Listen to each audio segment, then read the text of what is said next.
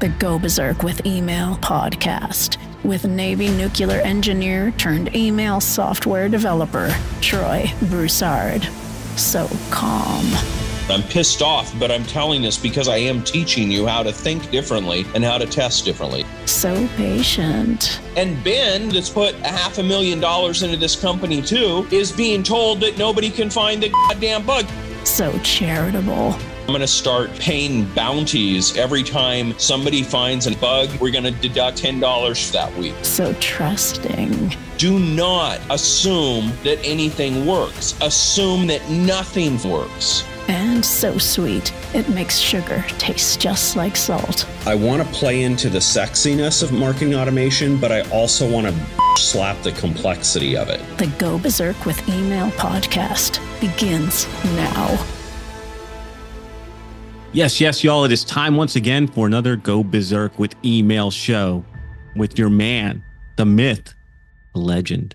Troy, what's up? In his own mind. Hey, man, good to be back for another one here. We're going to have some fun today. You know, we're going to talk about that glorious dashboard of metrics that entrepreneurs love to build and construct for themselves.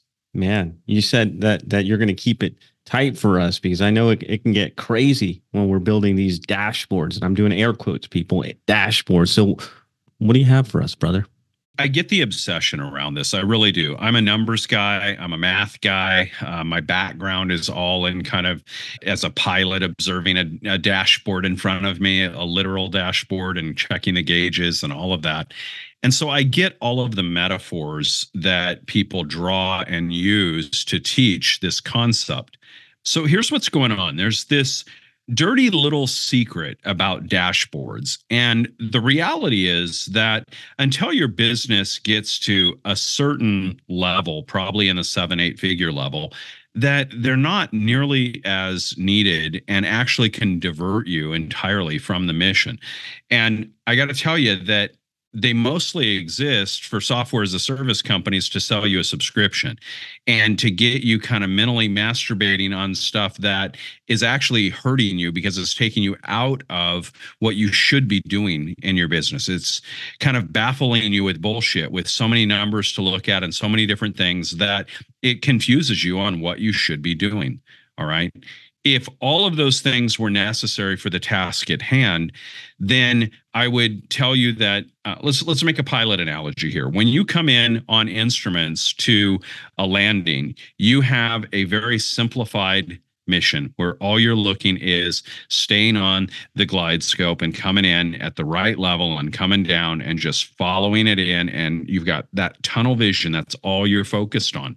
Yes, you have some other little ancillary stuff, but not really. Your tunnel vision on maintaining your altitude, maintaining your level of descent, making sure that you're coming down at the right descent level so that your altitude's going to reduce just in time to land you on that front edge of the landing strip. And so you may accelerate a little gas, you may pull back a little bit of gas in order to affect that descent. And that's it. That's all you're focused on. Hyper focused. So the problem with dashboards is that it distracts you into looking at all this other stuff. And just because you can doesn't mean you should. Unfortunately, that's what most people do. They get pulled off into all these different directions and it fragments their attention. They're looking at their leads per week. They're looking at their average cost per customer. They're looking at their cost of acquisition, looking at all of these different things, right? I'm not saying that all of those things aren't important. They are, but they're more important to a larger business that has multiple employees and multiple departments and managers and things like that. Typical kind of corporate style business. As an entrepreneur, there's probably only two metrics that you really need to be focused on. Because if you're running a single person business, a solo business, or if you're running just a small team, they're typically outsourcers. They're not typically employees. So even if you have a team of 25 people, if you have no employees, I'm going to say you're a solo entrepreneur, okay, for this categorization.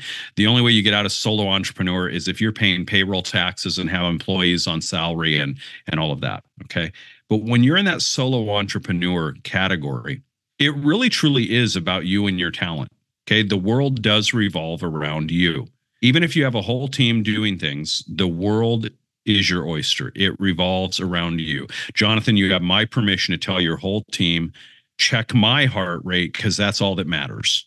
Okay, there you go. You have my permission. Thank you. I literally have a little book that I've written that I haven't finished it, but it's called The Care and Handling of Your Captain, because everybody calls me Captain Troy. It doesn't mean military captain. It's in reference to an app platform. And so it's C''APP''N Captain that Ben gave me that title. And so I didn't bestow it on myself. Ben made that up. And so everybody on the team, it's stuck. So they all call me Captain Troy. So I have literally a guide on the care and handling of your captain, because there's certain things that I have that are rules. I have a bad neck. As we're recording this, you can see on video, they won't hear it on the podcast, of course, but I'm sitting here with a heat pad on my neck because my neck is in pain, and I deal with that a lot. So I don't like to be in front of the computer. And I do a lot of my work on the phone with just headphones on, Marco Polo, barking out orders and instructions to the team. And so I have a procedure, and the procedure is you text me the message in Marco Polo. It has to be in the text form, and I respond in audio. It's your problem to deal with how fast I talk, or if I'm in the car and the conditions or whatever. That's your problem. You got to deal with that. And don't expect me to type, because I'm going to do it the fastest, easiest way possible for me. And I'm also going to consume it in the way that's easiest for me. Don't send me in rambling audio. I don't have time for that. I'm running 5 companies. I'm probably responding to you while I'm doing something else on another call or something. And I can see the text message and I can respond to that, or I can formulate my response really easily because it doesn't interrupt. It can be parallel processed. A audio or video is sequential, and it stops me and wastes my time. So I have a whole procedure of all of that. So understanding that as a solo entrepreneur, the business really does revolve around you, then the 2 metrics are really simple. Okay.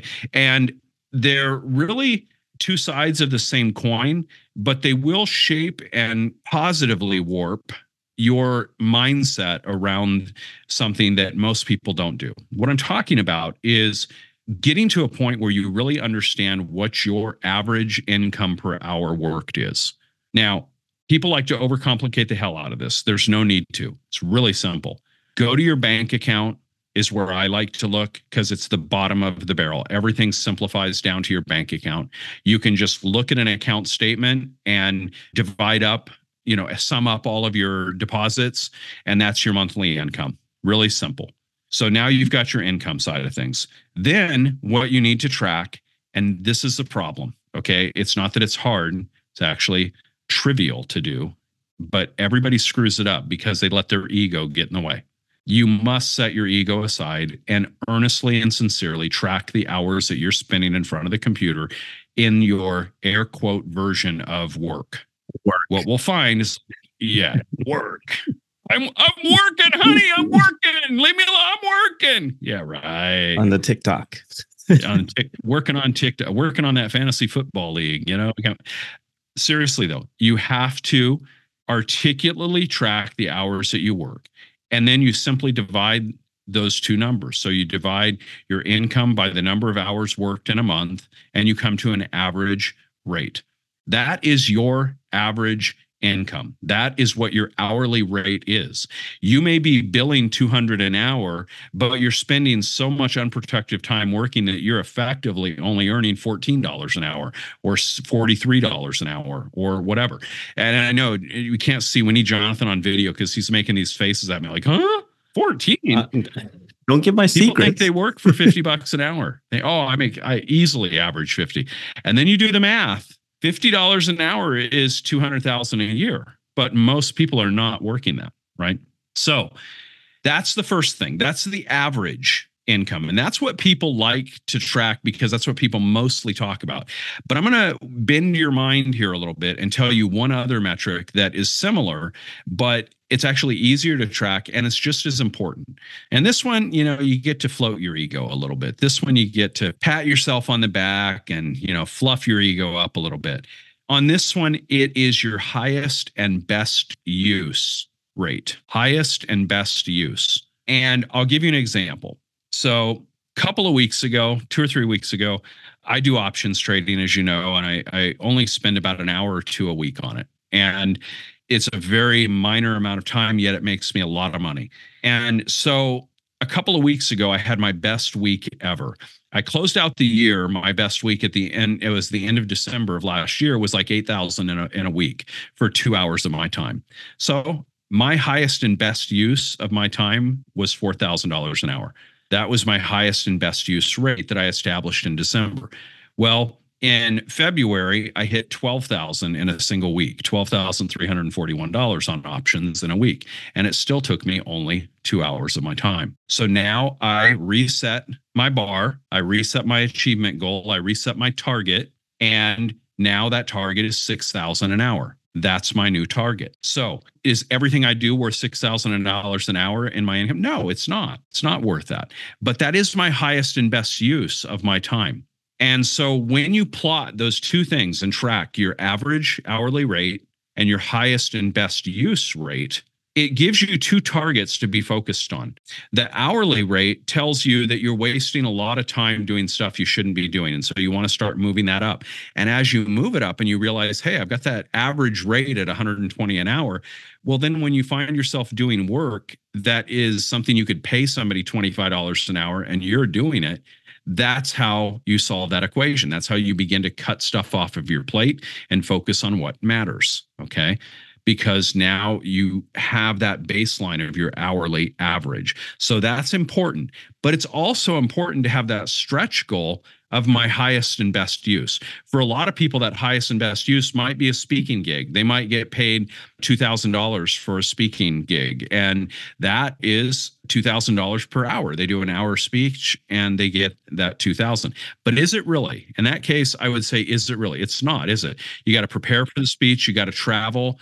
You've got to do all the little things that you do. And that 1 hour speech might end up being 8 or 10 or 12 hours of work, right? Easy. And could interrupt 2 days worth of the business from travel time as well. So I wouldn't use that as a great example, but having that stretch goal as well as having the average goal, those two metrics are really what most serial and solo entrepreneurs should be focusing on, because it's about improving the value of their time, which equates to that lovely time freedom continuum that we're constantly focusing on. How can we earn more and work less? Well, you do that by focusing on these two metrics. And just to tease people a little bit, John, I'm going to go even further. And next episode, we're going to go down to just one. So I want to start with this because it's a good level set. But next week, I'm going to give you one more that is proven in the industry. This is not something I invented. This is a proven methodology. And not enough people talk about it. We're too worried about being these squirrels chasing all the latest and greatest tactics and jumping around. And we love our little 48 metric dashboards and all that other horse shit.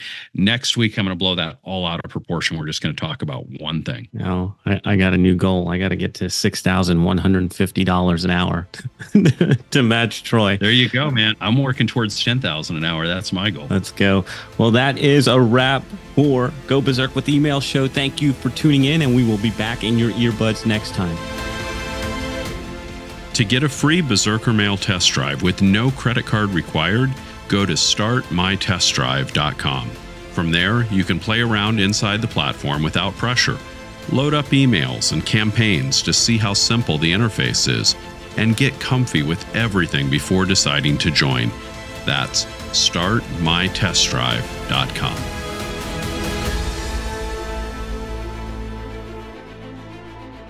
This is thepodcastfactory.com.